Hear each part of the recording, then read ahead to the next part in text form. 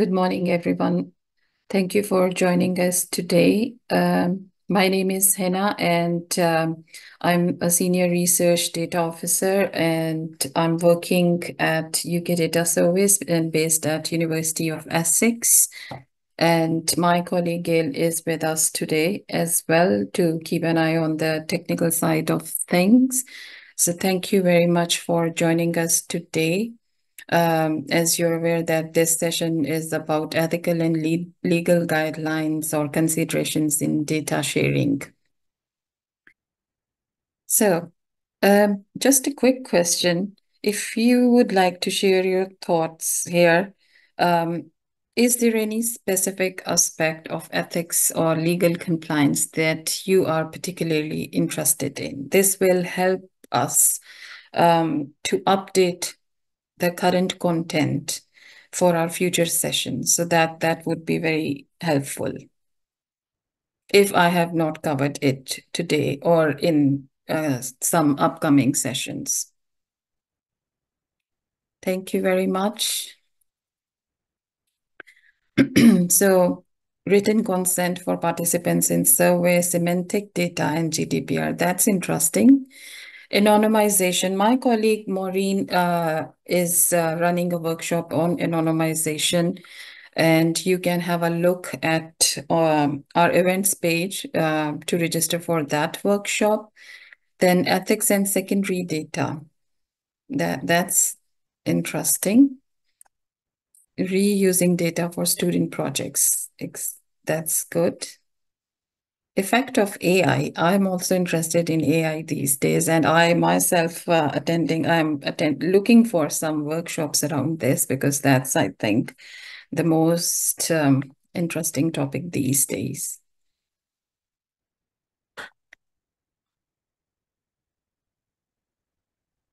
International data transfers. Yeah, that's an important one. Thank you for adding it here.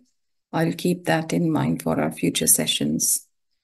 Data retention time. Yeah, I think data retention time, this depends on the particular specific organization or universities. Every organization has their own data retention policies. So that's a difficult one.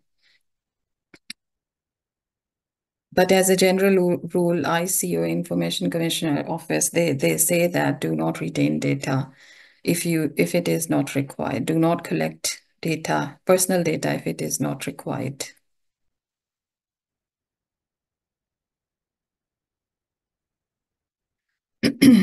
So ethical approvals, international sharing, retrospective data, archiving clinical, lots and lots of ideas. Thank you very much.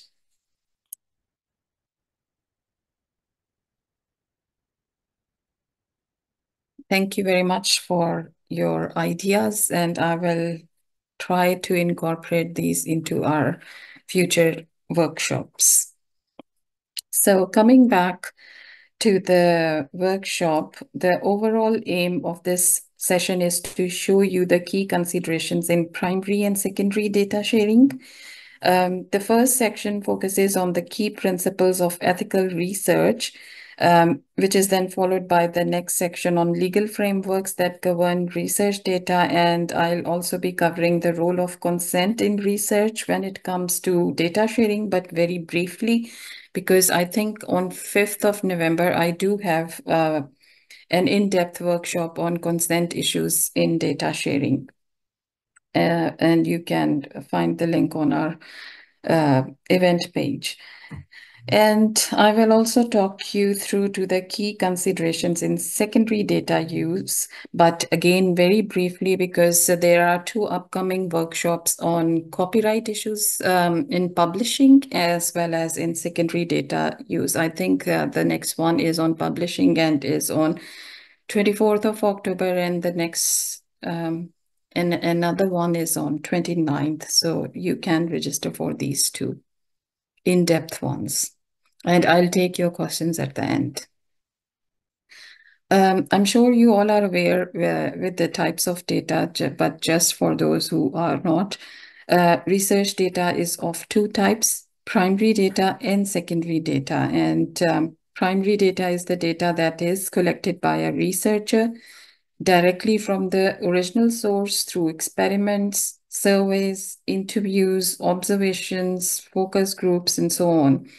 While the secondary data is an existing data gathered from studies, surveys, experiments that have been run by other people, um, such as existing data sets at archives, essays, reviews, or any information available on social media. So in the first section, which is related to primary data, I'll briefly discuss the key principles of research ethics. And as I mentioned earlier, I'll talk you through some of the ethical considerations and best practices in data sharing, including research ethics self-assessment tool by UKSA and another framework by UK government. But before I go to that, there is another quick question. So just a quick question. I'm sure everyone is knowledgeable and you are aware of that. What do you think are your ethical obligations as a researcher, especially when it comes to data sharing? To protect identity, that's right. Anonymizing, protecting participants, keeping promises made, yes. Consent, ensure there is no identifiable data. If you have promised the participants anonymity, and then yes. Confidentiality, exactly. Accuracy, asking for consent for sharing. Yes, that's really important when it comes to sharing data for future reuse. Following legal requirements of DP, etc. Yes, although it is ethical, but yeah, ethical principles are usually codified into law. So yes, that's right. Anonymizing data, yes. To follow universities' guidance, yes. Every organization has their own ethical review processes that you need to abide by. That's right. Data privacy, yes. To promote scientific and social benefits, exactly. Anonymity, yes, that's important when your research span across different countries, then you need to check the specific country data protection laws. That's really important. Great. Consider risks of misuse and mitigate those risks. Yes, that's right. Distress, yes, because participants, they do have certain rights, so you need to consider it's not stressful for them. That is true.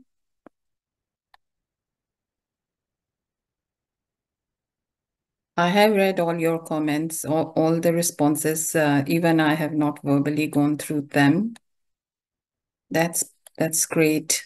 Thank you very much for engaging in it. So, as all of you have mentioned, I'm sure if all of you have mentioned all of these in your responses. So, ethics issues are most likely to arise around privacy, equality, diversity, health and safety, as you have mentioned. And research ethics govern the standards of conduct for scientific researchers. And it is also important to adhere to ethical principles in order to protect the dignity, rights, and welfare of research participants, as some of you have mentioned. And researchers should also ensure that their research is beneficial to participants, um, science, and society as well, and be realistic about the benefits that it is likely to deliver. And research should be designed and conducted in a way that respects the rights, values, and autonomy of the participants as well. So researchers should also inform participants that they have a right to refuse to participate free of consequences, and they can withdraw from the research without telling any reason. And in in the context of integrity, there is a clear fit between what researchers say they will do and how they will conduct their research. And transparency means being clear about the nature of the research and communicating this to those involved. And researchers must exercise self-critical responsibility in the planning and conduct of their research. And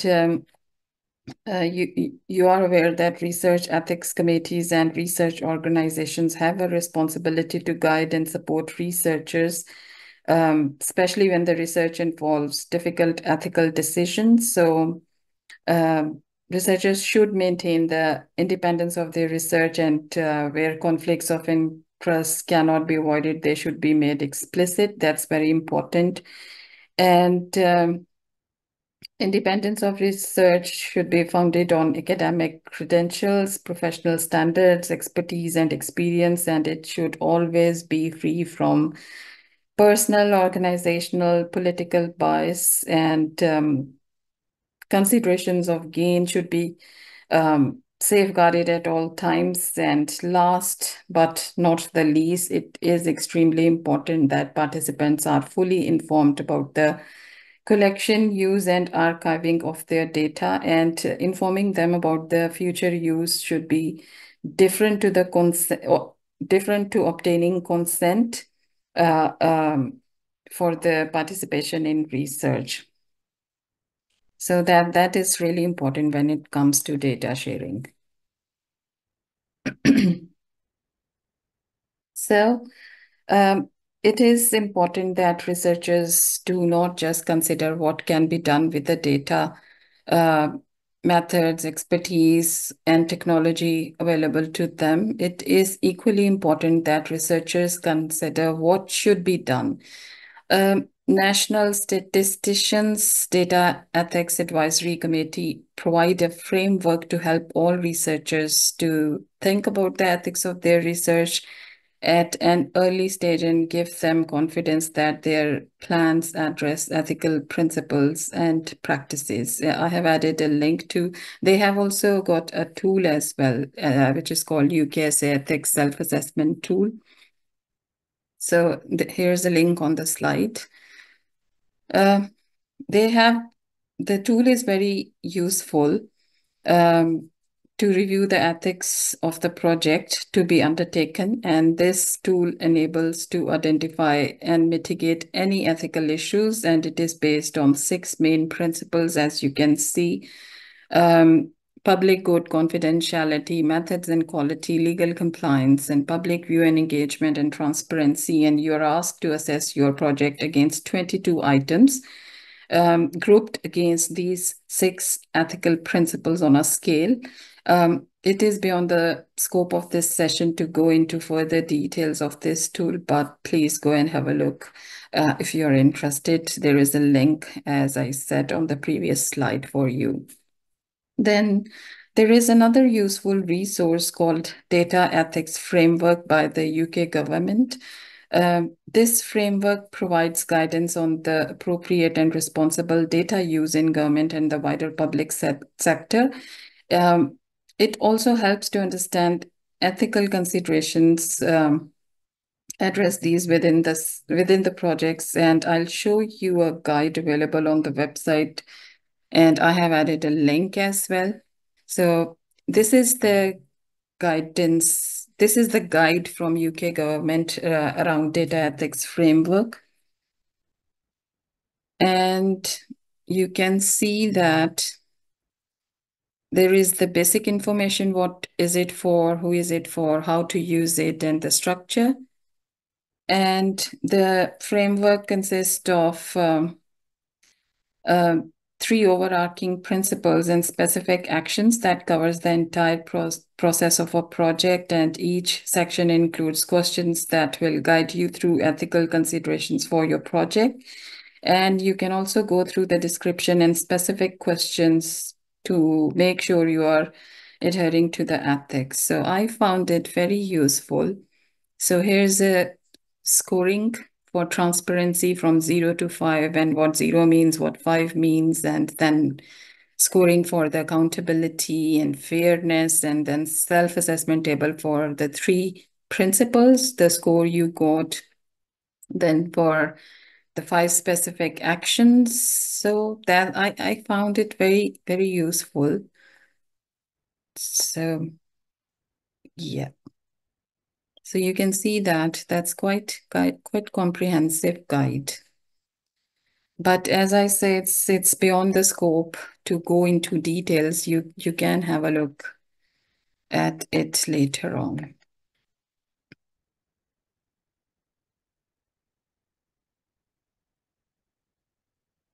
So some of the best practices are that ethical obligations should be considered throughout the research life cycle, from planning and research design stage, data collection stage, up to the future uses including publications, archiving, sharing, and linking of data. Everything needs to be considered from the very onset of the research project. And it is also essential to have a knowledge about the standards and requirements of the relevant research organizations, and always comply with the relevant laws, avoid social and personal harm, and you can always check with the data centers or data archives as they facilitate ethical and legal reuse of research data, and always advise you on protection of participants and safeguarding personal data, and most importantly, consent should be in place for the future uses of data. And as I said, this should be different to participating in research or as a lawful basis. So this section is all about, the next one is about legal frameworks that govern research data. So in the context of data sharing, it would be easier to talk you through about the legal frameworks that govern research data if I take a broader classification of research data by Health Research Authority. So it will help you understanding it. So according to Health Research Authority, data or information is broadly classified into three main categories. Information that relates to identified or identifiable individual, information that no longer relates to identified or identifiable individual, which some refer to as anonymous data, and synthetic data. And I'll go through each of these briefly and the legal frameworks governing these. So the first type is information that relates to identified or identifiable individuals. But before that, just a quick intro to the personal information or data. I'm sure you're aware of it, but just as a refresher, you can identify an individual through personal information about that person. And people can be identified directly or indirectly. Direct identifiers are name, address, postcode, telephone number, voice, picture, and indirect identifiers are occupation, geography, unique or exceptional values, which when combined can identify a person. Personal data also includes special category data that needs more protection because it is sensitive.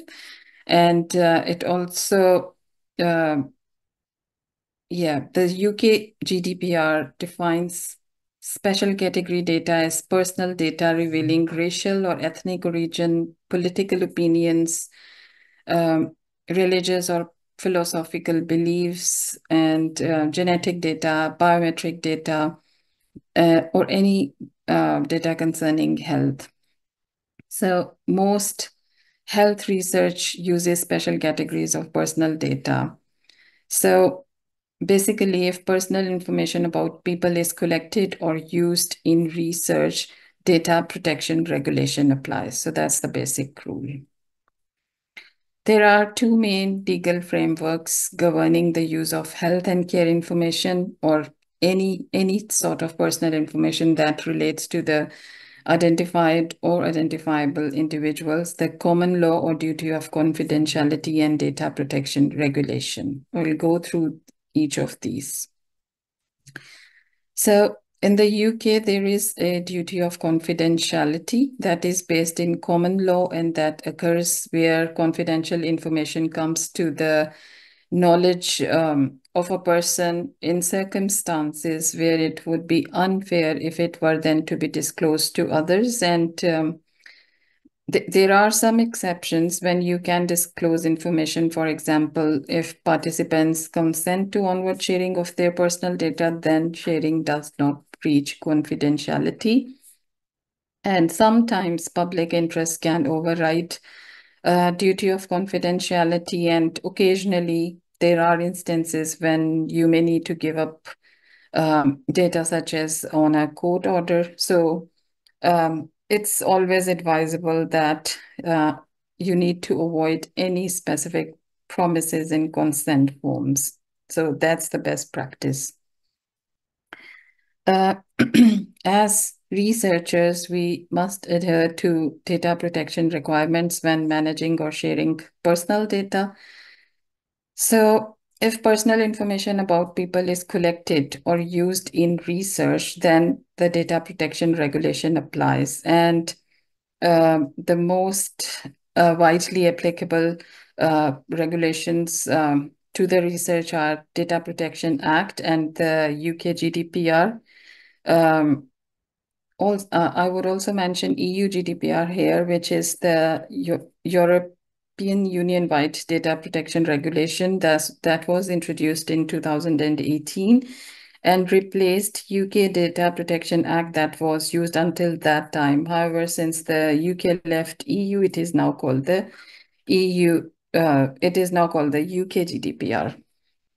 So it is important for researchers to ensure that they gain local support from their data protection officer when their research project will span across the EU.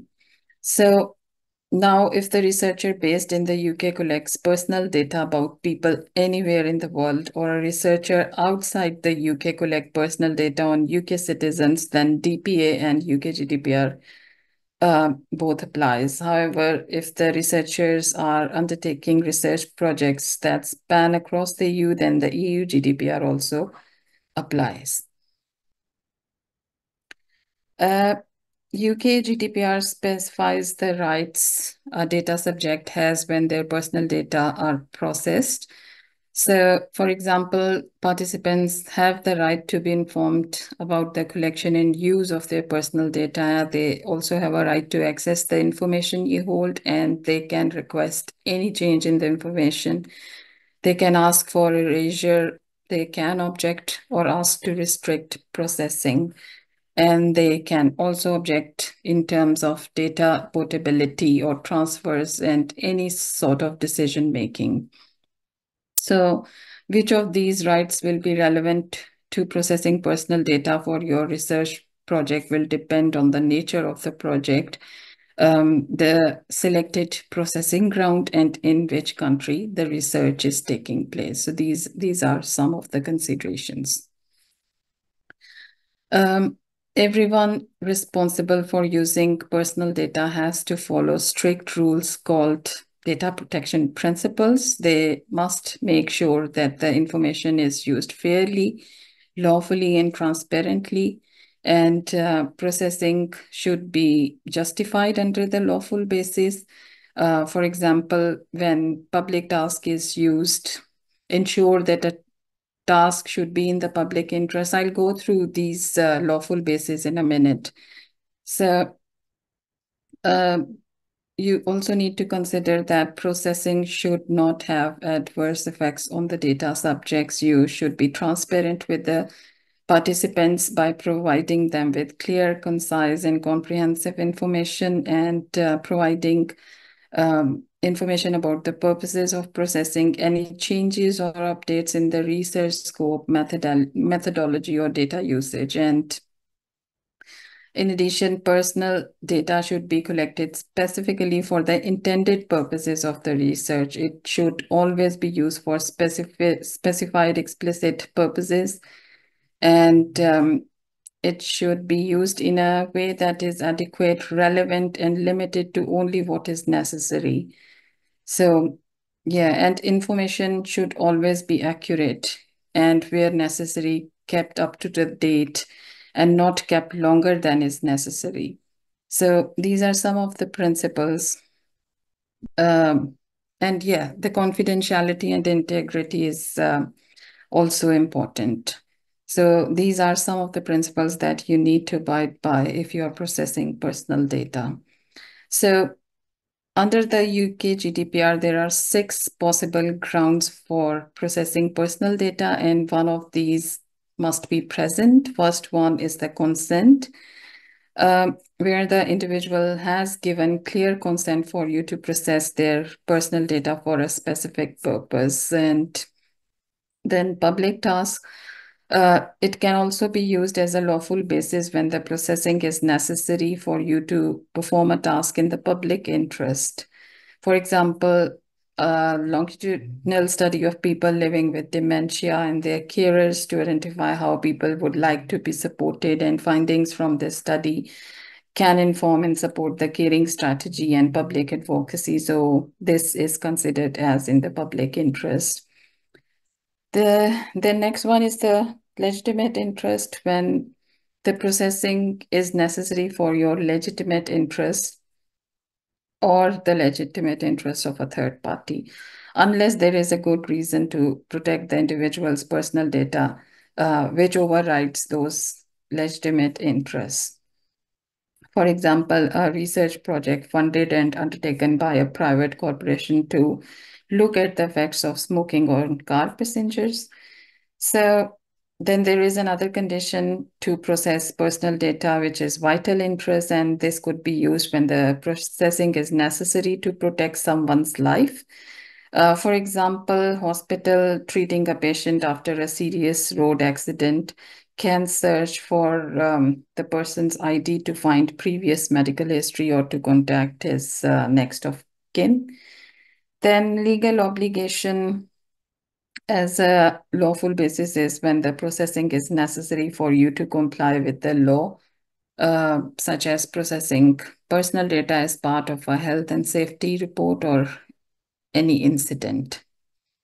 And the contract could be used when the processing is necessary for a contract you have with the individual, or because they have asked you to take a specific step before entering into a contract. An example could be an employment contract. So, as I said, in order to process personal data, one of these must be present. So, just a quick question on Menti, which will also give you a break uh, from listening to an intense and dry content. Just a general question based on your experience or information. Which legal basis have you used or intend to use for your research project?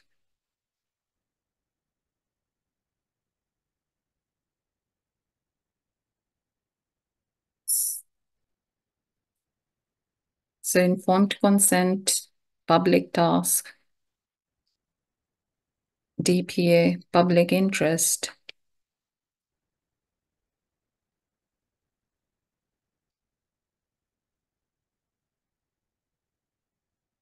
Children Act. That's interesting. GDPR, MNCA. That's I have never heard of MNCA. That would be interesting.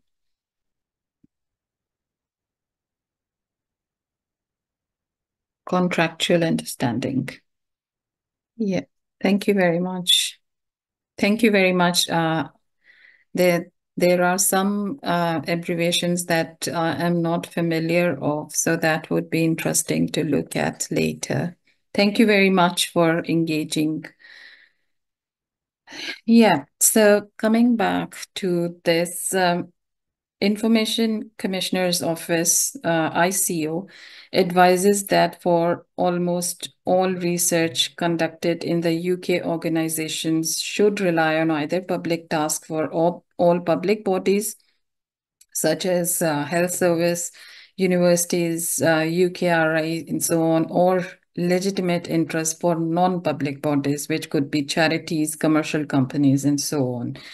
However, those holding and using health information, which is a special category or personal data, will also require a further condition in addition to the uh, lawful base, uh, such as public tasks. So you need one more condition if you are handling special category data. And in academia, this additional condition is usually to support scientific and historical research. And in addition, you also need to complete a data protection impact assessment for any type of processing which is likely to be high risk. So you must therefore be aware of the risks of processing the special category data. So it all depends on the project and the context you are using, but mainly, generally speaking, it's public interest for all the public bodies and legitimate interest for non-public bodies. And if you are processing special category data, then there is an additional condition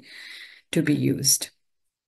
So there is a misconception that data protection laws such as the GDPR prohibits data sharing. Um, However, it does not prevent data sharing as long as you approach it in a sensible and proportionate way. It is useful for research because it legalizes much of the current good practices in research, placing people at the center, and it offers enhanced rights to individuals whose data is being processed. And in the context of research, UK GDPR has the potential to further benefit research and archiving and helping to improve trust and confidence between the public and the organizations and between researchers and their participants as well. And it also allows allows the research with specific safeguards. I'll come to that in a minute. So this was all about the data that can be identified or identifiable. And if you remember, there is a second type of the data I mentioned on that list, the broader classification from HRA, that there is a second type that no longer relates to identified or identifiable individuals. And this is the data that has been anonymized or pseudonymized.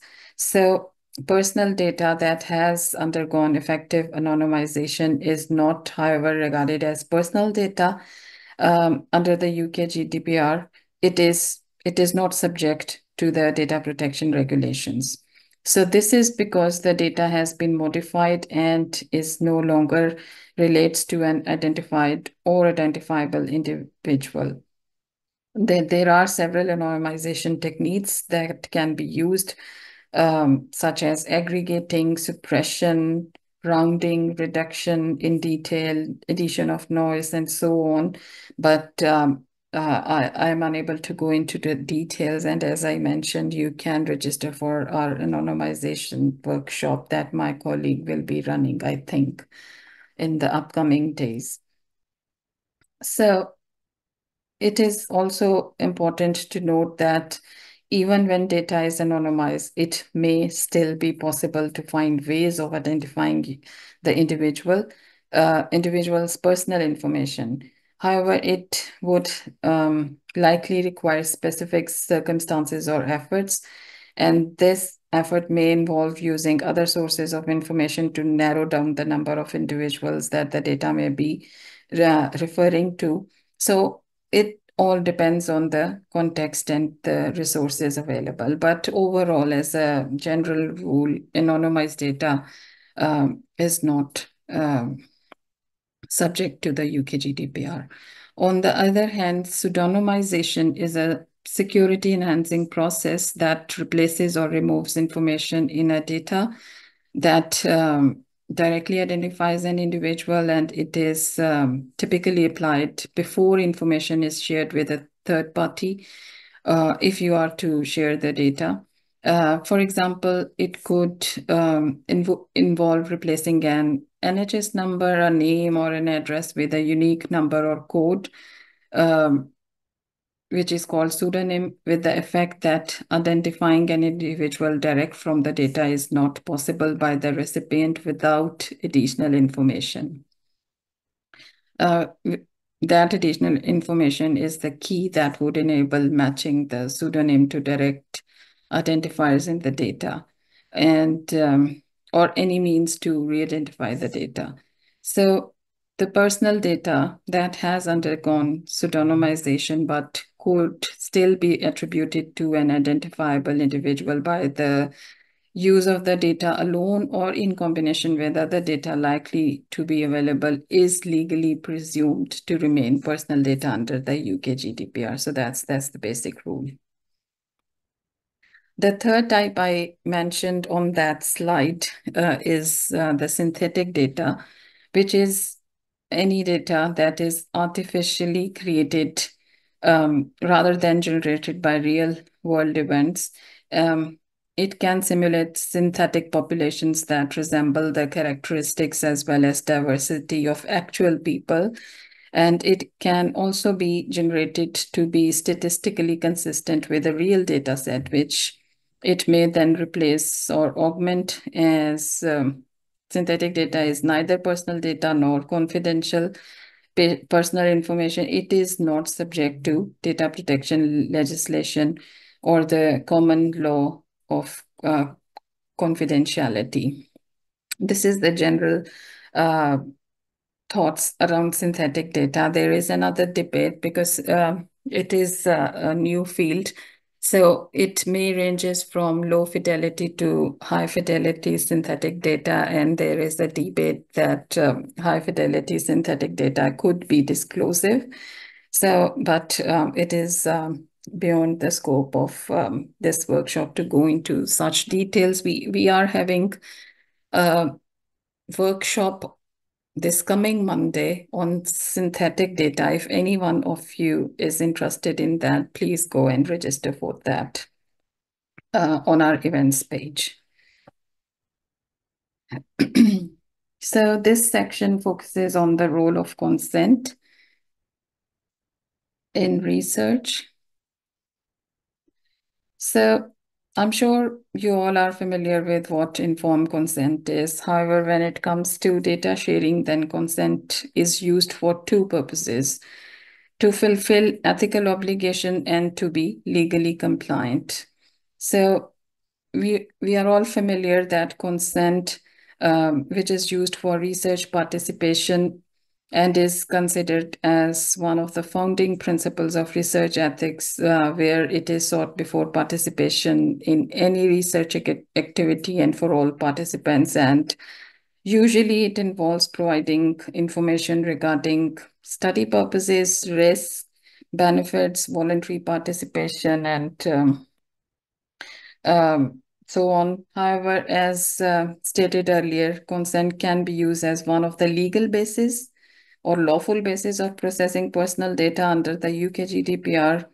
And if a researcher collects, manages, and share personal data, then consent of the data subject can be used as a lawful base to process their personal information. But as mentioned earlier, in the UK, it is usually not used, and public task was used instead of the consent. But it is not mandatory under the UK GDPR, but you need to obtain an explicit consent under common law or duty of confidentiality when you have to disclose or share confidential information for research purposes, or if you are working on a health related data, then you need to obtain an explicit consent as an additional condition.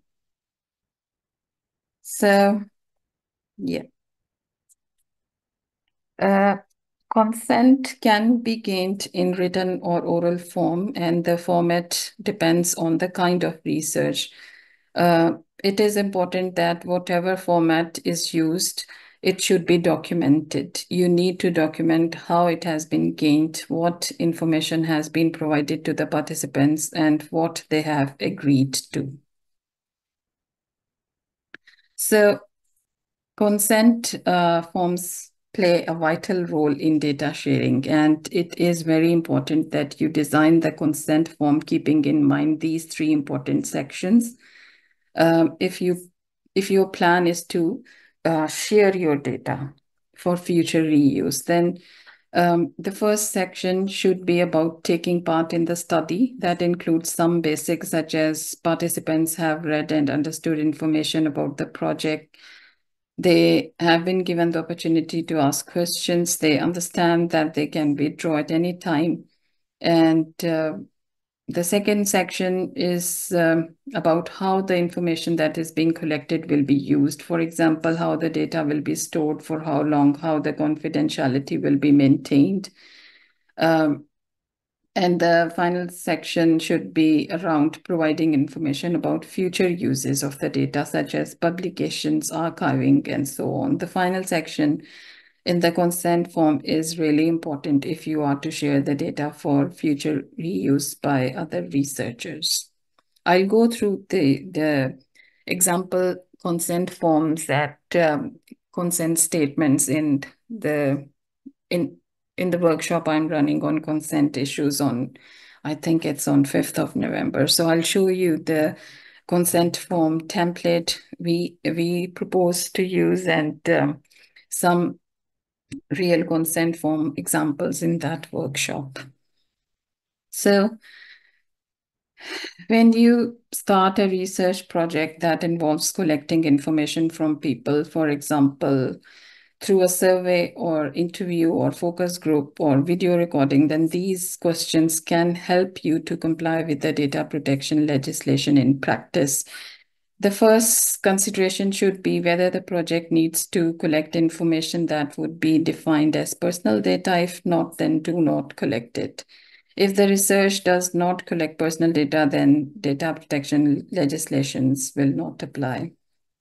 If personal data are being collected, the researcher needs to identify who will be the data controller for the collection, storage, and handling of the data. This is unlikely to be the researcher themselves, and in most instances will be the researchers, universities, or institutes. And if the research involves collaborations of different partners, it will be important to identify whether there will be joint controllers of the data or data processors. It will be crucial to ensure data sharing agreements should be in place, and where necessary, a processor and controller agreement as well. Just for your information, data controller is the person who determines the purposes of for which and the way in which personal data is processed. By contrast, a data processor is anyone who processes personal data on behalf of the data controller. For example, if you deposit data with us, you are the controller and we are the processor. And an assessment will also be needed to be, I think, made about the most appropriate processing ground to use for each research project. If you are using consent as the processing ground, it is crucial that this is distinguished from consent for other ethical and legal purposes, and that participants can withdraw their consent for processing personal data. And as I said, this should be different from the research participation. If public task is used as the processing ground, then you must ensure that your university or institute is classified as a public authority and that the research will be in the public interest. If you are using legitimate interest as a processing ground, then a legitimate interest assessment should be undertaken. This will need to identify the legitimate interest being pursued. So, yeah, so all these questions can help you in handling personal data. And the information that needs communicating will be influenced by which processing ground is chosen. So, broadly, participants should be informed about how any personal data collected about them will be used, stored, processed, transferred, and who the data controller is, the legal grounds and purposes of processing any recipients of the personal data and the period of retention and their rights and so on. So just remember that despite all the information I have gone through, um, much research data, even sensitive data, can be shared ethically and legally if researchers employ certain strategies. For example, offering protection of identities through anonymization or de-identification, using processing ground for personal data, regulating access where needed, and so on. I'll go through this regulated access in a minute. So these three strategies can help you in sharing personal data.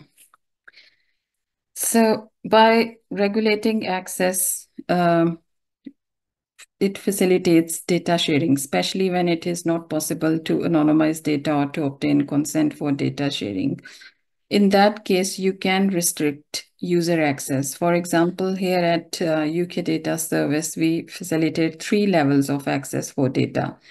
Open access for data that contains no personal information, safeguarded access for data that contain no personal information, but the data owner considers a risk of disclosure resulting from linkage to other data. And it is available under end user license, and users need to register to access data. Users also need to agree to certain conditions, such as not to disclose any identifying information. And the controlled access is for data that may be disclosive. Controlled data are only available to users who have been trained and accredited, and their data usage has been approved by the relevant data access committee. And access is through a virtual or physical secure environment. And access varies according to user type, location, data access conditions, and project type. So these are some of the access conditions where you can manage and regulate access to the data. So you can see the Mentimeter code on top of this slide. So it's just a quiz. What do you think? Effectively anonymized data is not subject to the UK GDPR. Is it true or false?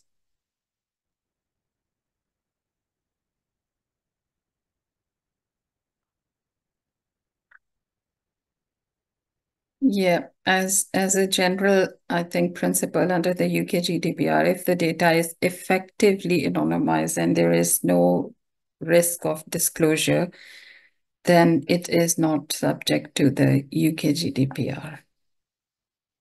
That's right. Thank you. And what do you think about this? If the researcher based in the UK collects data from the EU, which of the following applies?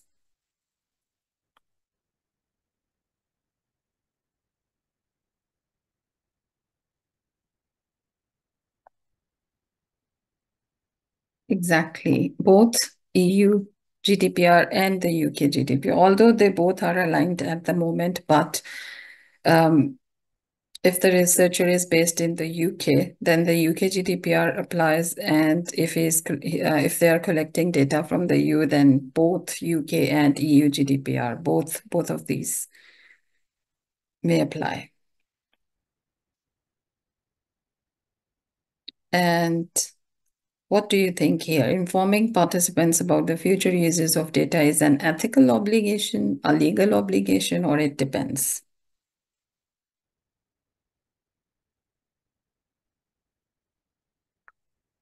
I think for this one, there isn't any right or wrong answer. It could be a legal obligation.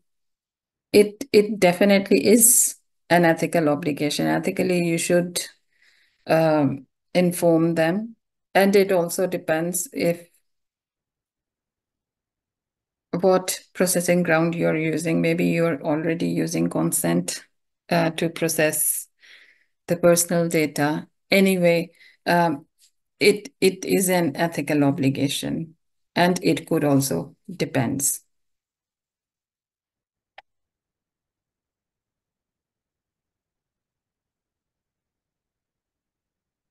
Although I have not covered the consent forms in detail, but I thought that this is important, so I have added it here. I will be covering this in my consent workshop.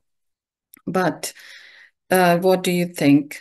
Any information we do come across very often uh, to such statements when the data has been deposited with us, the consent forms that has been used, they have such statements. Any information I give will be used for research only and will not be used for any other purpose.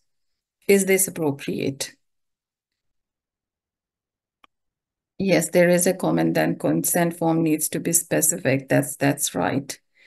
Depends. Exactly. It also depends, but just keep in mind if you are to share the data for future reuse, then such statements precludes data sharing. If you are not to share your data for future use, then that should be fine. That would be an assurance to the participants. So yeah, it is too vague. Exactly. So if you plan to share data, then do avoid such statements or make it very specific that this statement is about personal data. You are about to give them assurance that their personal data is safe. It will not be accessed by anyone else other than the researchers. And yeah, so this sort of statements does preclude sometimes data sharing. They are vague, so you need to be very specific.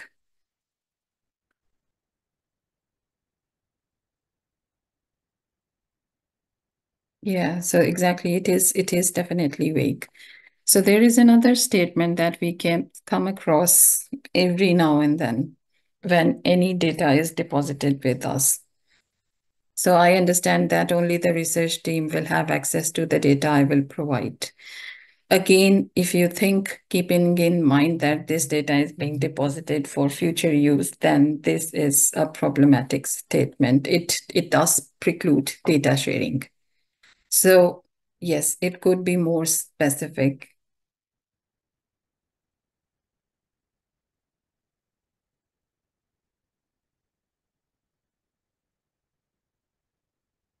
Yeah, exactly.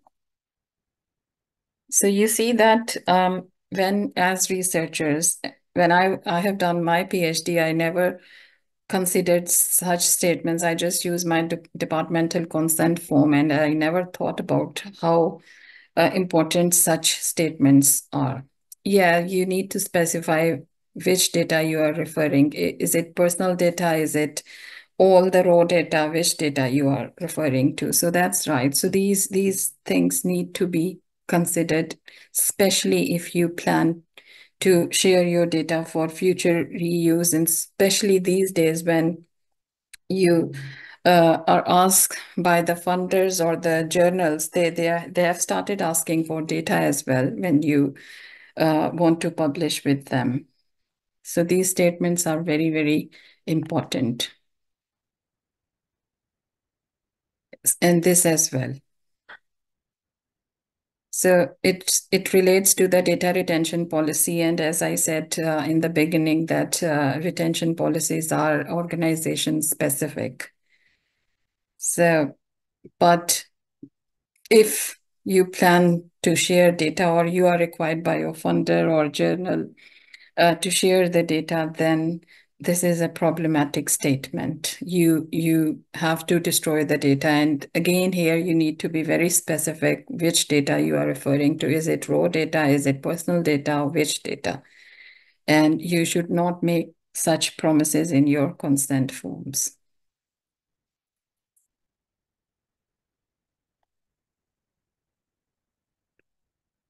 Yes, you need to focus on your storage platforms. That's right. Yeah. So thank you very much. That was it for now. Thank you for your responses. So this section is about, this is the last one about what needs to be considered if you are planning to use secondary data sources. Most important issues are the rights inherent in secondary data. Two most relevant types of rights applicable to the secondary data sources are copyright and database right. And I will talk you through to copyright, which is most important due to time constraints, and have added a link at the bottom for other rights for you to have a look at if you're interested. So copyright or IP rights are assigned automatically to the creator or the researcher who owns the data. When data are shared or archived, the original owner retains the right, and data archive cannot archive data unless all right holders are identified and give permission for the data to be shared. So copyright applies as soon as the data is created. You are the copyright owner of the data that you share for future use by other researchers in the context of primary data. If you plan to share it for future reuse, you need to consider how you want your data to be reused by other researchers or students. You can specify this by licensing the data to match the intended uses, and various types of licenses for sharing data have been developed by the data archives. So in the UK, copyright arises automatically once a work is created. And to enjoy copyright protection, the work must be original. That is to say, it must be your own work, not copied from someone else. And there is no copyright in ideas or facts, only in the way those ideas are expressed, such as diagrams or tables. So, as researchers, when you need to obtain copyright clearance, yeah, uh, please, you need to bear in mind that you do not need copyright clearance if you incorporate the factual data in your own words in a structure owned by yourself. You may not need to obtain permission if you are making a copy and utilizing that copy for your own research, as long as it is not made available to others or citing from the research data. But you do need copyright clearance if you are going to include the secondary data in a publication or plan to share the data with other people. So it also applies to incorporating secondary data in your own database that you intend to share with others. So that is important. You can use secondary data for your own use, but when it comes to depositing that data with any repository or with any journal, then you do need to check the permissions or licenses or terms and conditions associated with that. I'll go through these in my copyright and secondary data use workshop in detail. So here I have added a scenario for you. Uh, you can read it and then we'll go to the Mentimeter for the responses.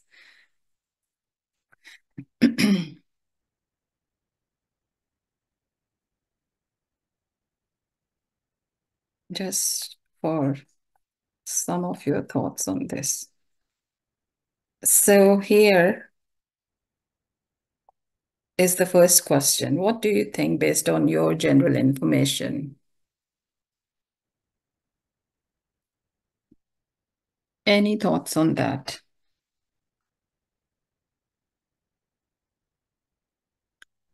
So here, a researcher studies how health issues around obesity are reported in the media in the last 10 years. They have used freely available newspapers, websites, library sources to obtain articles on the topic. So what do you think? Can they use public data without breaching copyright? Yes, they can, because it is for their personal use. That is absolutely right.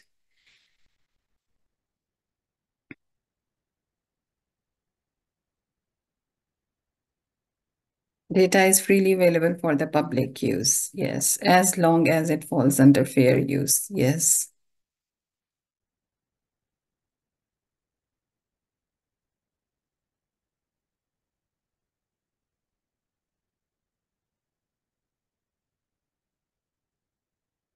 So here the question focuses on, can a researcher use? So yes, he can, the researcher can use public data without breaching copyright. So the next question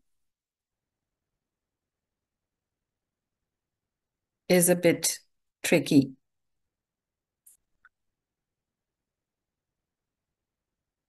So now, can this data be archived and shared with other researchers for future use, whatever they have collected, the newspaper articles or whatever form it is in? No. It depends how it has been licensed. Is it under copyright? That's right. This would require getting permission. Yeah, depends on the license use exactly. Yes, that is absolutely right. Even though the articles obtained are in the public domain, they are still under copyright. While such information can be used for personal research purposes, such as fair dealing, the articles cannot be archived unless permission is obtained from the newspapers. Otherwise, this would breach copyright. So you need to check the terms and conditions associated. If it is allowed, sometimes they have a terms and conditions under, I think, very at the very bottom of the web page. You can click on terms and conditions, and then you can see what you're allowed to do with the information available on that website and what you're not allowed to do. And most of the time they do mention that you are whether you are allowed to share it or whether you are not allowed to share it. Usually it is for your personal use, but not, you need to obtain permission. So it depends. You need to check the terms and conditions, and then you uh, can decide what to do depending on the terms and conditions. So, yep, thank you very much. So if you are using secondary sources, then best practice is to assess who the copyright holder of the data set is. Are you allowed to use them, and in what way? Are you allowed to archive and publish them in a data repository? And most of the time, we encounter problems when researchers are allowed to use data for their personal use, but they do not realize that they do need permission from the original data source. So, yes, if the permission is not granted, then they need to take that copyright material off from the collection.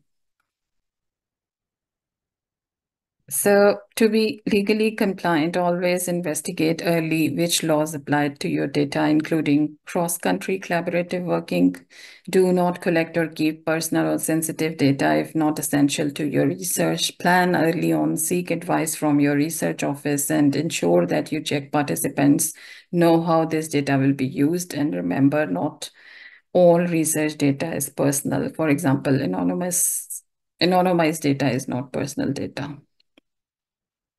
And here are some of the resources I have added here on this slide that could be helpful.